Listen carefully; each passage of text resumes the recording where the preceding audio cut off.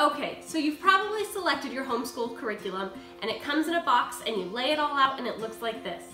Terrifying, right? If you're like me, you're gonna have several different subjects to teach. And if you have multiple children, you're probably gonna have multiple levels to teach in each subject. So how do you make sure that you have time to teach everything? In this video, I'm gonna show you how to use a yearly planner to take all of this and make it organized. Using a yearly calendar can be so helpful when planning your homeschool year. Yes, it might sound a little backwards about planning the whole year before you start thinking about your daily or weekly schedules, but trust me, it's gonna help you. I'm gonna take you step by step on what I do to help plan my homeschool year and how to get it into my yearly calendar. I believe that setting goals and having a plan for your homeschool year is crucial, but that doesn't mean it has to be super complicated. Typically, I'd consider myself a planning nerd, but when it came to homeschooling, I had to keep it simple. If I tried to overthink it, then things just wouldn't get taught. The way I like to look at it is the yearly plan is my goal. If I take one curriculum and I follow it exactly to finish it in the whole year, where should I be in a certain month? If I find that I'm getting off track from my yearly schedule, that gives me a chance to reflect and see why. Is it just that the curriculum is going at a faster pace than my child can learn? Or is it because I'm not getting as many lessons in a week as I had originally thought? And I can make adjustments based on what is needed. So if you need to make adjustments, that's no problem. You can just take your yearly planner and move some of the goals back or move them forward, and then you're done. Okay, now that we're here on my computer, I'm going to show you the yearly planner that I use to organize all of my lessons for the year and my curriculum. I'll make sure to share this yearly planner both in PDF, so you can just print it and fill this out by hand, or in a Google Doc, which is what I'm in now, and you can type it in like I'm going to. So up here you've got the year and your students' names. As you can see, I've got a space for all of the different subjects, and if you're using it on the computer, you can feel free to come in and change any of these. And then I've also got the months up here at the top. Each month, each subject has its own box. So how do I start? I'm going to be starting with my English language arts and my phonics. So for my children, I'm using the All About Reading levels 1 and 2. So I just abbreviate AAR for All About Reading, and we're going to do level 2 first. Before we move on, the first thing I want to mention is up at the top with the months, one thing that I find helpful is to write how many schooling weeks are in each month, and I'll show you why this comes in handy later. My children are enrolled in a charter school, so we go by their calendar, and so in August we have 1 week. So I'm just going to put it in little parentheses up here. And then for September, there are actually 5 weeks. And so how I determine the weeks, just for the planning sake, if there's a split week where there's 3 days and then 2 days in the fall, like in October, I'm just going to count the 3 days, the week that has the most, just so I'm not double counting weeks. October is 4, and I'm going to go ahead and skip this part for you while I finish filling this out. Okay, so now I have finished filling out all of the weeks for each of my months. And as you can see, for my children's school year, we're using the 36-week model. So that's how I want to plan out all of my curriculum, is to be doing school during those 36 weeks and trying to finish in the school year. Again, if you're using this for a year round, then feel free to just do it for the whole 51 or 52 weeks. For the whole year and split your months up that way. So now we're going to jump into the All About Reading level 2, and I'm going to go to my teacher's manual, and I'm going to open up to the table of contents.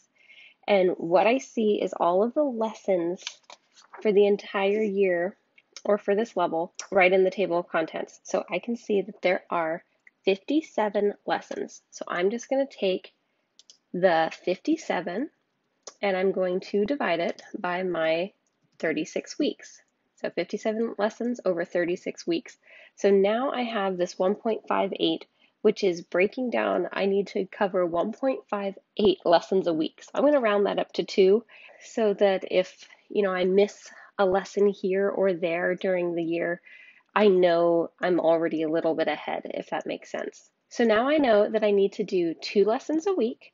So in August, I have 1 week based on my schedule. So I know that for the first month, I'm going to have to cover lessons 1 and 2. So that was pretty easy. And then we're going to do the same thing. I'm just going to abbreviate it. You would clearly abbreviate this with whatever your curriculum is that you're working on. So now I've already done lessons 1 and 2, and now in September I have 5 weeks. So I'm going to be covering actually 10 lessons this month with the 2 a week. So now I will be covering lessons 3 through 12. Lessons. And then for October, I'm just going to continue the same pattern and continue with the next 4 weeks, which is going to be 8 more lessons. So that's going to put me at lessons 13 to 20. Okay, and then I'm just going to continue this for the rest of the year. All right, so now you can see that I have all of my All About Reading Level 2 lessons.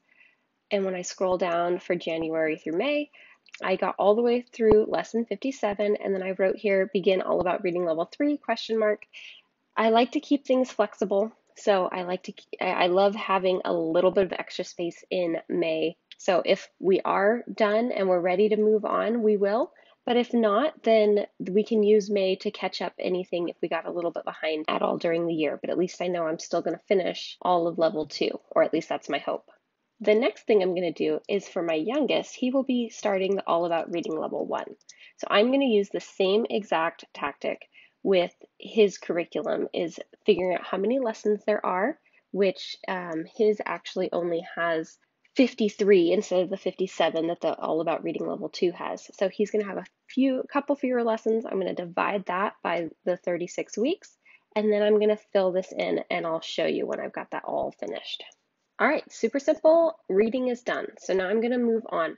For my next curriculum, I'm using a Layers of Learning, which is a science, history, art, and geography curriculum all in one. So to make it a little bit easier for me, I'm going to add all of those topics to this one box. So for my science, history, art, and geography, this curriculum is split up into 20 different units, and each unit is intended to last 2 weeks. I used the first unit at the end of last year as I was testing out this curriculum, and I think the 2-week model will work for me. So I'm going to just assume that that's how I'm going to do it. To make things easy on myself, again, remember, the schedule can be very flexible, so just do whatever you think you want to get accomplished, and if you have to change it, that's totally fine. So this curriculum is set up over these different units. So I'm going to begin with Unit 1-2, since I've already done Unit 1-1, and this unit should take 2 weeks. So remember, August only has 1 week, so I'm also going to throw that into the next month. And for the next, it's awesome that September has 5 weeks, because then I can split the next 2 units, Unit 1-3 and Unit 1-4. So now I've got 2 weeks for Unit 1-3, 2 weeks for Unit 1-4, and that 1 week for Unit 1-1 to give me my 5 weeks. And then I'm just going to go ahead and continue adding these units, and I'm going to continue with this method all the way to the end of the year. Okay, so now I have all of my units planned through the year, and if you notice, there's only 4 weeks in May, but I have 3 units here. I'm hoping to maybe make 1 unit somewhere a little bit shorter to fit this in, or just extend this unit and save it for summertime or something. I'm not quite sure, but I wanted to just remind myself that there is that extra unit at the end. Okay, next I want to cover math. Math for my boys, same thing. I'm going to go into their math workbooks, and I'm going to look at the table of contents. And in this table of contents, I'm going to see all the lessons. Now for this book in particular, there are lessons within like a whole unit.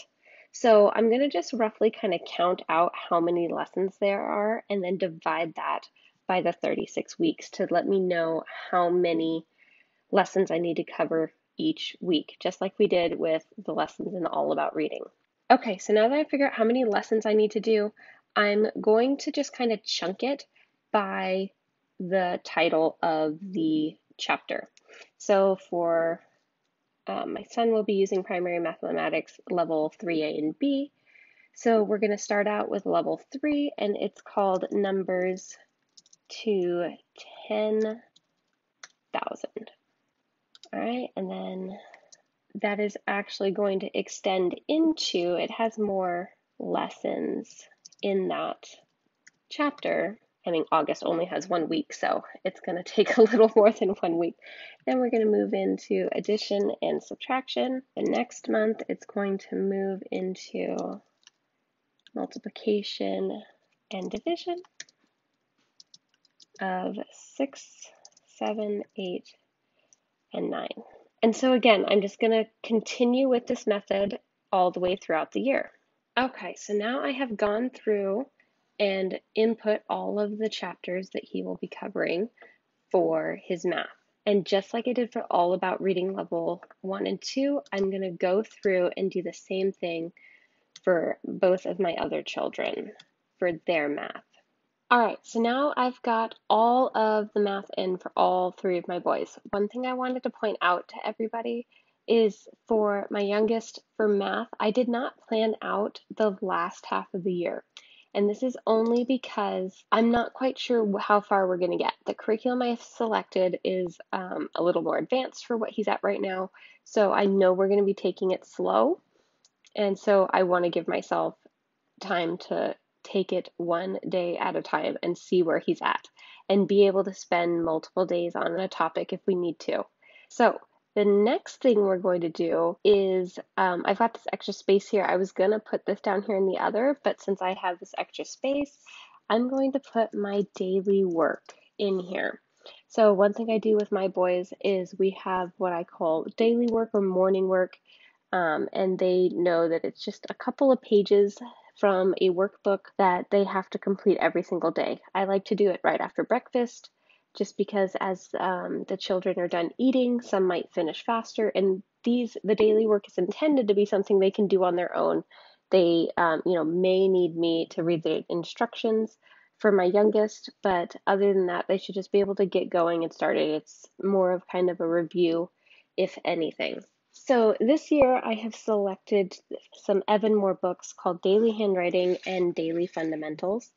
And so the thing I like about these books is they're already organized into weeks and days. So since they're organized into weeks and days already, it's really easy for me to go in and know since August has 1 week for the daily work, we will be completing week 1. And then same thing for September, we will be completing weeks 2 through 6. And I'm just going to continue this with weeks 7 through 10 for the next month and all the way throughout the year. Okay, so now I've got all those weeks filled out. For my younger son, I will be using, and I'll put a link to this in the description, but it's called Good Morning Kindergarten. And these are a printable on Teachers Pay Teachers, and they have one for each month. Okay, so now I have my printable in there from Teachers Pay Teachers for my youngest. All right, so the last section is PE and health, and I don't necessarily plan for this. Last year I went ahead and I put in a different sport for each month, so that was kind of fun. I didn't really follow it to a T, and that's totally okay. Last year I also had my kids in some extracurriculars. I don't know if that's going to be an option this year. I'll probably just focus on a sport each month like I did last year. Okay, so I went ahead and just filled in a sport for each month that I think I might want to focus on. And then I left this other category in case there's anything else that you guys may want to use. If you have a different science and history curriculum, then you could use this for morning work or anything based on your school day. Okay, guys, so that's basically it. I have all of my months and my subjects planned out for each of my children. I do want to note I did leave space up here for you to do one per child if you have more children than just 3, or you have a curriculum that needs a little more explanation on what to do when, and these boxes aren't big enough. So feel free to print one per student if that helps you stay a little more organized. So that's how I plan my year. And so what I'm going to do is I'm going to print this out, and this will be my goal for the year on what I want to get done. This planner will be available in a Google Doc and a PDF form, and you can find that in the link below. I hope that you guys found this helpful. Let me know if you have any other questions or would like me to elaborate on anything I said in here. I would be happy to answer it in the comments below. Let's hop back to my living room and I'll let you know of a few more resources I have for you guys. If you feel like you could still use a little homeschool help, Jenny and I are now offering homeschool consulting. With homeschool consulting, you can have more one-on-one support where Jenny and I will help look at your specific homeschool situation, from the curriculum you're looking at, the number of children you have, what your schedule is like, and be able to give you personalized resources and information to help you make your homeschool year a success. To get more information about our homeschool consulting, check out the links in the details below. Also, through the end of August 2020, we're offering a $10 discount on our consulting services. So, what curriculum are you using this year? Let me know in the comments below. Thank you so much for watching. If you found this video helpful, be sure to hit that like button. It really helps us out. And if you want to see more videos like this, hit that subscribe button. Until then, see you next time.